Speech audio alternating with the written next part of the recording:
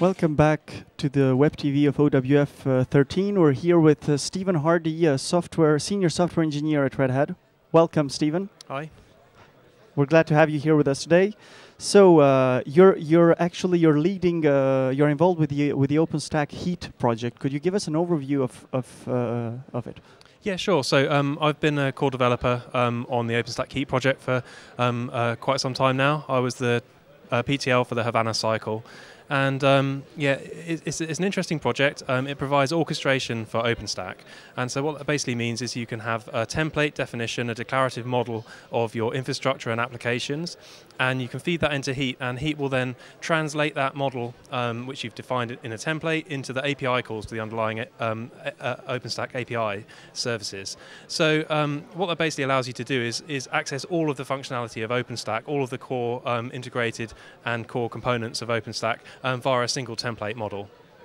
So, and there's an upcoming release of OpenStack Heat. What are some of the most important functionalities of this release? Yeah, that's right. So the integrated, coordinated release for all of OpenStack happens in a couple of weeks' time, and that's the codenamed Havana release, and that was going to be the second release this year. And we've been working very hard. We added about 42 new features during that cycle, but some of the most interesting ones are we added a scheduler re-implementation, which allows us to parallelize a lot of the operations which we are doing. The orchestration actions previously happen one after the other in a serialized fashion, and now non-dependent operations are parallelized, which allows things to happen much more quickly.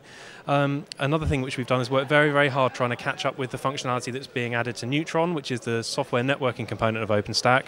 And so we've exposed a number of new features which were added during this cycle into Neutron. For example, VPN as a service, firewall as a service, load balancer as a service functionality. We've also added support for an initial native template language, which we've called HOT, which is the Heat Orchestration Template language. This is basically a DSL that allows you to specify your templates in a language other than CloudFormation compatible syntax. It's a simplified YAML syntax, and we're planning to build out the functionality of that over time, such that top-level translations from other languages such as Tosca may be possible in the future.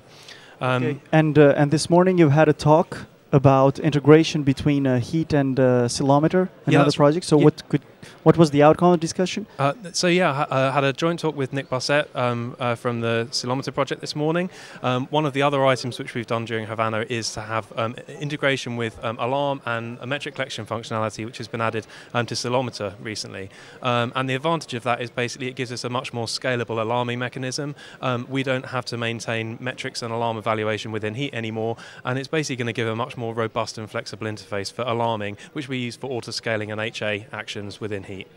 So, and a last question. So what about new features, new exciting features on the roadmap of Heat? So we're already planning what we're going to be doing for the next release, which is codenamed Icehouse. We'll be doing that for about the next 6 months. It's yet to be decided exactly what features, but we're going to be developing the native template language, the HOT DSL, which I mentioned.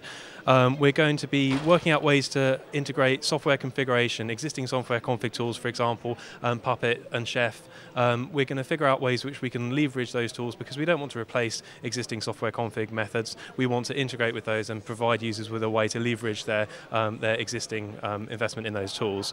And finally, we're going to be looking at ways to improve the performance of Heat and make it more scalable. Well, thank you very much for being with us, Stephen, and good luck with Heat. Thank you very much. Thank you.